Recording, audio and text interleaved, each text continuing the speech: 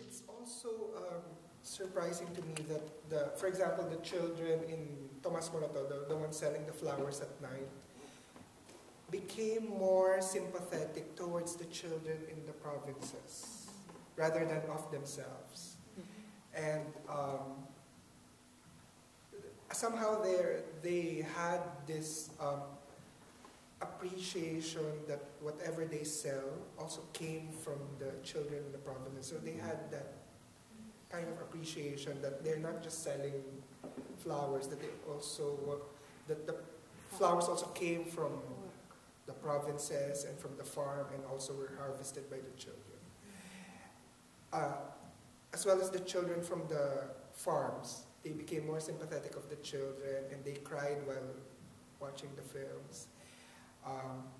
When it was screened in some private schools where there are kind of rich children, they became more compassionate about the children, that they want to donate something and do something for them.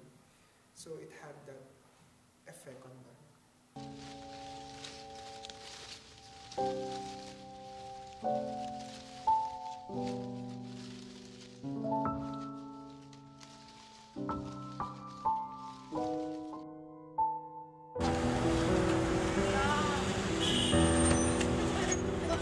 Blessing.